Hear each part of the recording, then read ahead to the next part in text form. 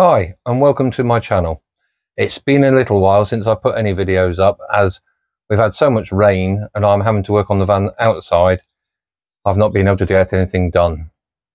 I've now got my battery box all complete, which is going to be in this video, which will show you how I made it for my lithium cells and controller to go inside, and also a quick look around my electric system in the van and how I've done it. Today I am unboxing my lithium battery cells. What I've decided to do is I've bought the cells and I've bought the electronics, and I'm going to build a wooden box to put it all in and create my own lithium battery. The reason I did it this way is I've got a 200-hour lithium battery for the same price as a 100-hour pre-made one, so effectively half price, just for making a wooden box. Very simple electrics, just to wire it all up, make it all secure. Yes, it's not as pretty looking perhaps, but it will be when I've finished it and I've carpeted the box so it matches up with the rest of the van. So we'll unbox it and show you what I got.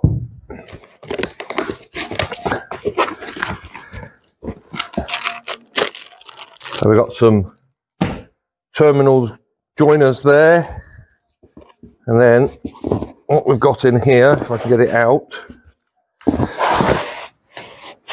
it's quite heavy, and we're going to get this out. All right, let's rip the box open, get a size, rip the box, because it's quite heavy.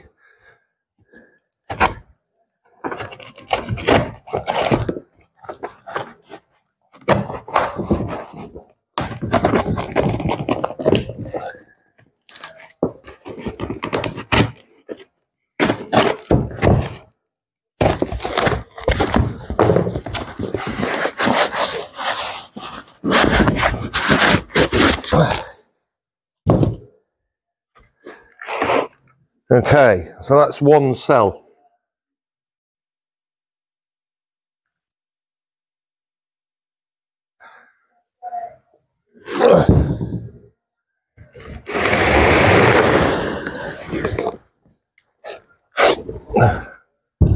So we have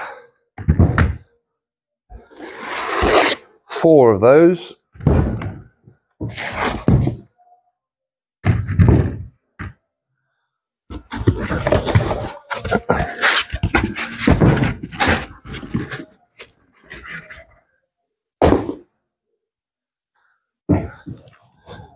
So all we have to do is create a box to keep them really tight together so there's no movement when the van's driving. And then it's very simple. There's a positive and negative obviously on each cell, and I just need to use the metal connectors. So we go negative to positive, negative to positive,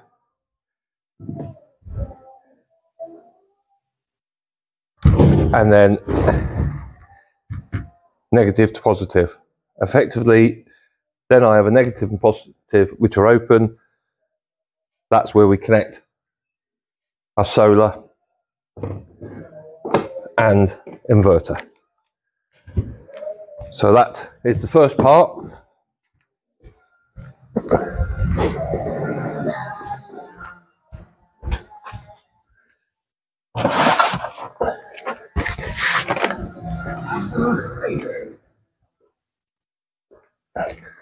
Then the bit that controls it all and works it all out and makes sure it charges correctly is this bit. And this is all the electronics, Bluetooth to your phone, to an app, so it shows you exactly what's going on in your battery cells, in each cell, how they're charging, how they're discharging, and so on and so forth, which will just be sat inside the battery box at the right point, and then the wires joining up to it. And then we have a little wiring loom there. That's your Wi-Fi to your phone, and the wiring loom just goes to each positive cell and one to a negative. That tells the electronics then what's happening. So that's just got to be put into the box somehow where the wires are long enough to reach, which is not going to be too difficult to do. Instructions on that, how to wire it. So that's the wiring instructions, and that's that. Quite simple, really. Then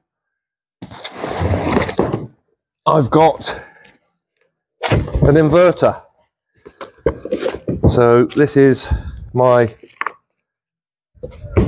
inverter for the van, which is remote controlled, so I can turn it on and off from inside the van instead of it having to be on all the time, or having to get into the boot space or the garage space to do that. And then that's the inverter, which is going in the van. So this is a 3000 watt pure sine wave inverter. So we'll just take that apart to show you.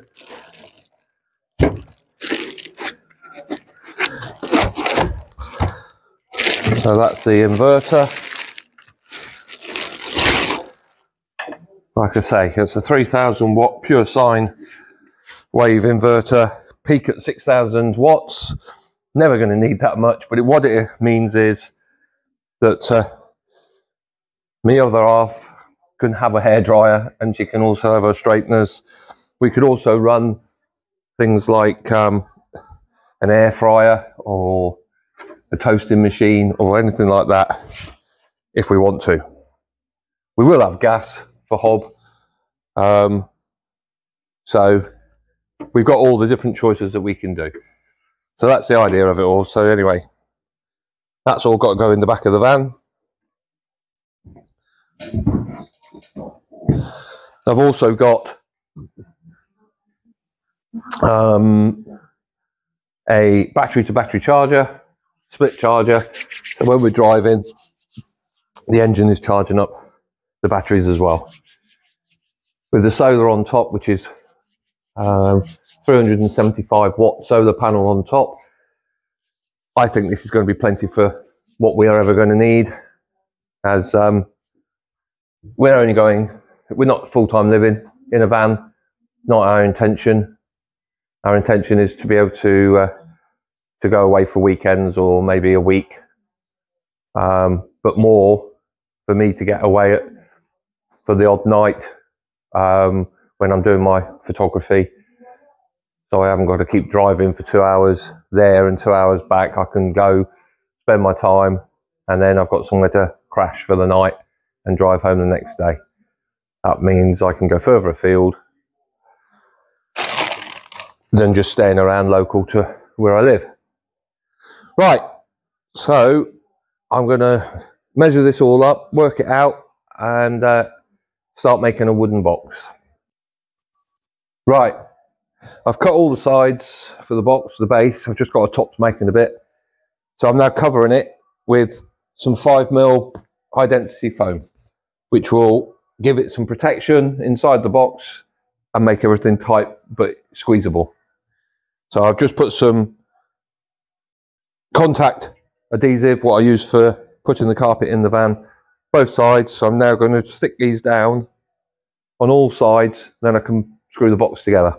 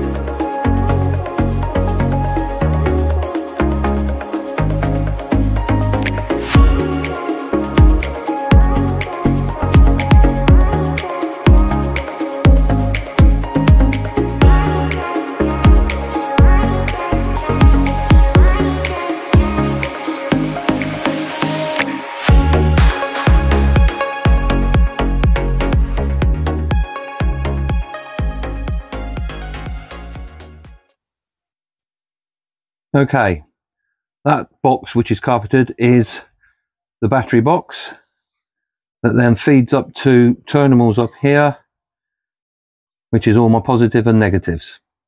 Running from that, we have inline fuses.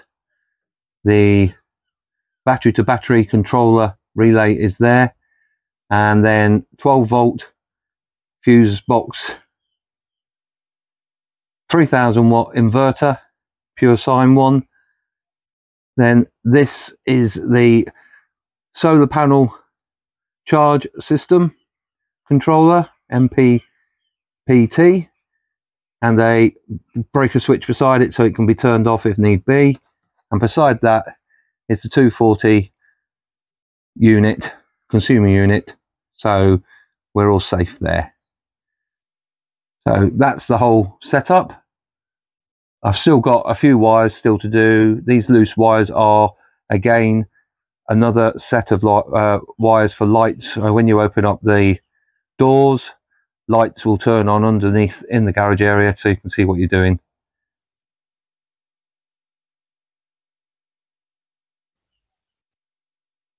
All my wiring is surface mounted, so I can get back to it even when all the cupboards are in. I've not got to anything behind any walls that I can't get to. So as you can see, all the wires that go into the dividing wall between the bed and the living compartment to go to the control units and everything, which means I can get to those. The white duct in there, conduit going across the back, is to take wires from one side of the van to the other. So everything in here can be got to. So this is the control panel, as you can see beside me, and this one here, this is the control panel for the solar, so I can see how much energy we are creating, what we're drawing, and so on and so forth. Underneath is the remote for the inverter, so if I click that one on, that will turn on the inverter. So now we have 240 volts, and then over here is all my switches for turning lights on and everything else there. So what you're looking at now is the bed fully adjusted into a sitting position, so if we want to watch TV we can do sitting up. And then this is all run off the 240 volts off the inverter with a remote control. So I'll show you it going back down again, and there we go. Now adjusting and going back down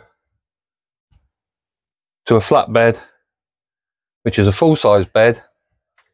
So I'm 6 foot tall and this is 6'3", and that's going all the way down to the finish point, and that's the controller for it there.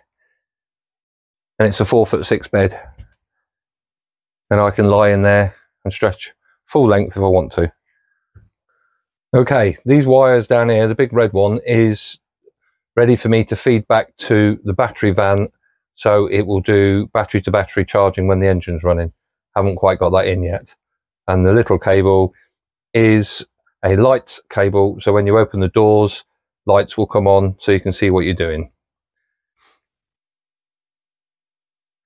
Okay, that concludes this video of my battery box building and the install of my electrics. I'll leave description below of where I bought some of the gear and how much it cost me, but it certainly was cheaper than buying ready-made systems.